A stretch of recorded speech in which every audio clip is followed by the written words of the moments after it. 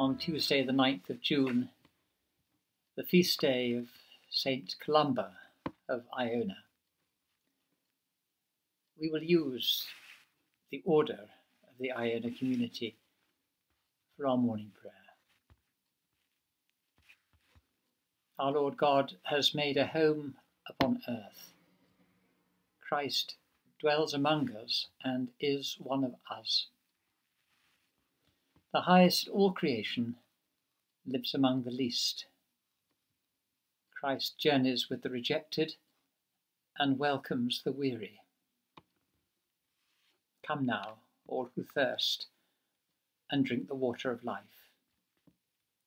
Come now, all who hunger, and be filled with good things. Come now, all who seek, and be warmed by the fire of love.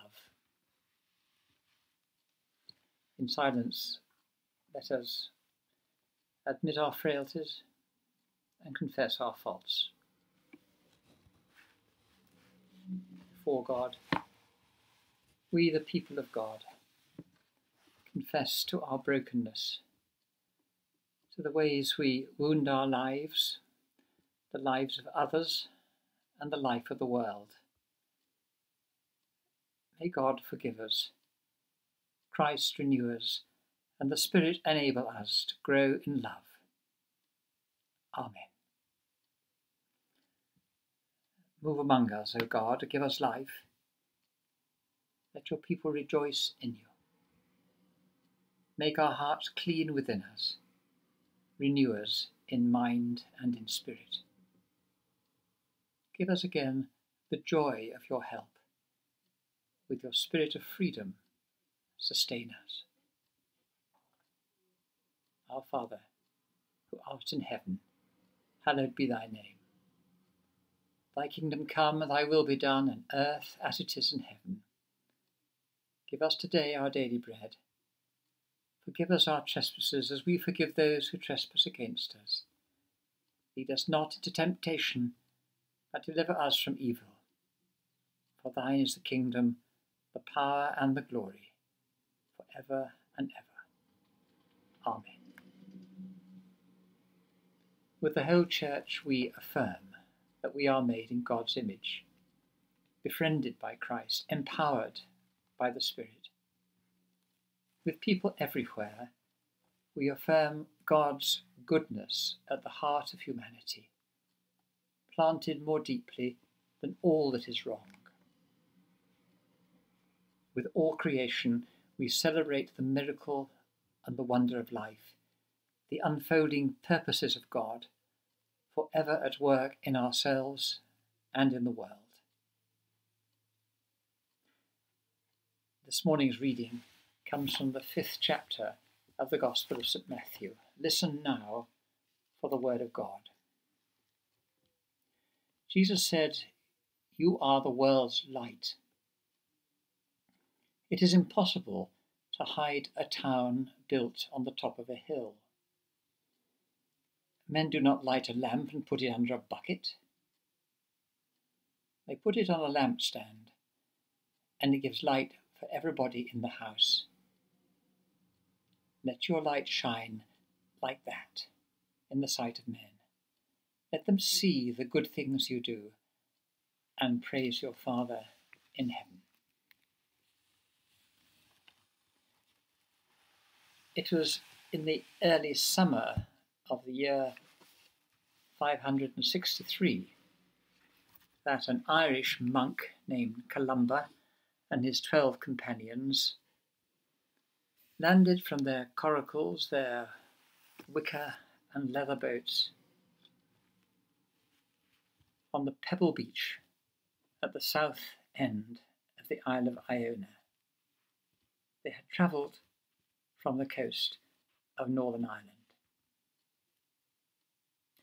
Here Columba established a monastery, and from this mother community, missionaries went out to preach the gospel of Jesus Christ throughout Scotland and Northern England. Such was the veneration in which this house of God, this monastery, was held, that pilgrims from far and near have been coming to Iona for centuries. And kings have been buried there. 48 Scots kings, 4 Irish kings, 7 kings of Norway were laid to rest in the kirkyard on Iona. Columba knew that there was danger surrounding his monastery. He could have predicted that in the next couple of 100 years, the ravages of Vikings, in this case, would lay waste to his monastery. But he also knew that its life would, in the fullness of time, be restored. Iona is a remarkable place where the membrane between heaven and earth is said to be very thin. This was his prophecy. He wrote, "In Iona of my heart, Iona of my love, instead of monks' voices shall be heard the lowing of cattle. But ere the world comes to an end, Iona shall be as it was." Amen.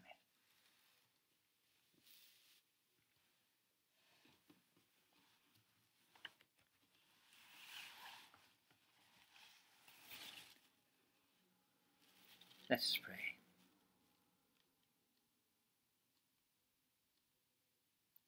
O God, lead us from death to life, from falsehood to truth.